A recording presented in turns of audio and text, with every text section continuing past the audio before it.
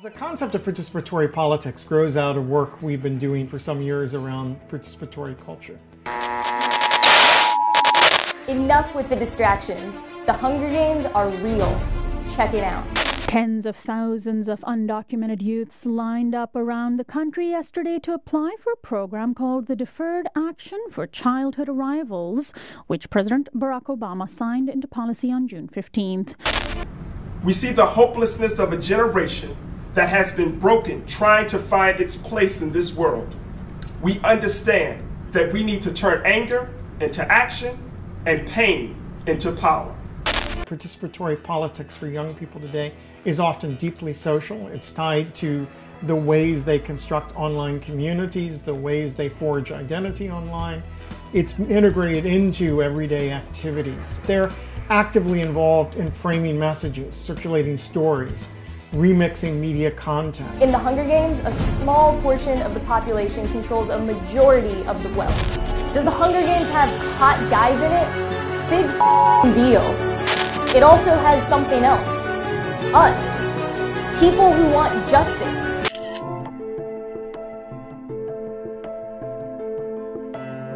Over the past 5 years, the MAP project has been exploring networks which have been particularly innovative and effective at helping young people get more involved in the political process. What we discovered quickly is that storytelling is a kind of core skill for contemporary activism.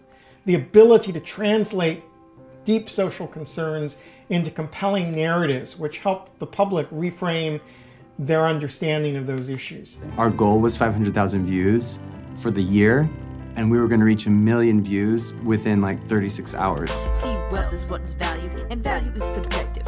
What one values depends on one's perspective. The truth is, I try to project my voice, but get turned down. The truth is, I have ups and downs. And the truth is, no matter how weak I was back then, I'm only getting stronger. But the truth is, happiness comes within. The truth is, life is what you make out of it. So what we decided to do was do a series of sessions focused on storytelling in political life. How do you find your story? You know, what story is going to be the most appropriate way to encapsulate a set of social concerns? It could well be a real story of a real person's life, but it could also be a fictional story that is being reappropriated and remixed to speak to young people through the language of popular culture. How do you choose the right media platform or media format to convey that story? Is it a story that exists on only a single medium, or is it going to be a deeply transmedia experience? How do you circulate that story? Spread it across as many different networks as possible to maximize exposure and draw attention to your effort. And then, once the story starts to circulate, you often lose control. Things happen you didn't anticipate, both positive and negative.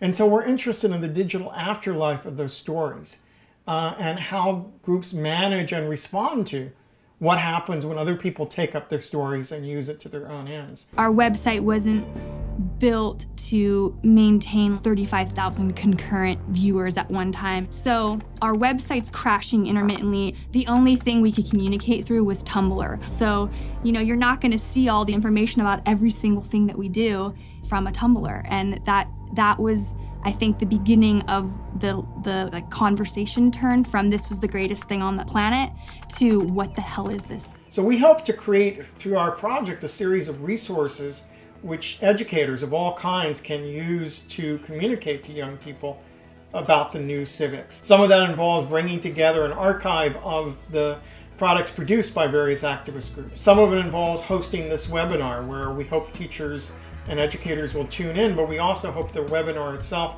will have its own extended digital afterlife where teachers can use chunks of the discussion to stimulate discussion and open up questions for further investigation.